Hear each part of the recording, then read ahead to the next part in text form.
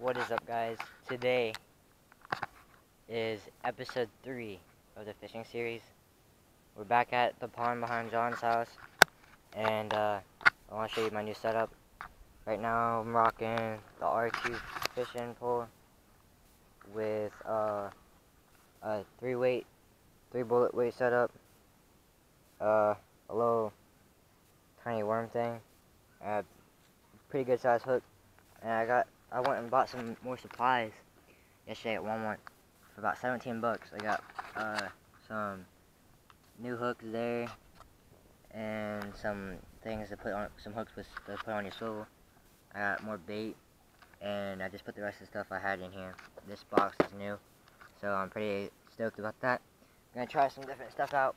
Hopefully we can catch something in the pond today. Looks pretty active. I've seen about 2 fish jump since I've been here. But let's go and start episode 3.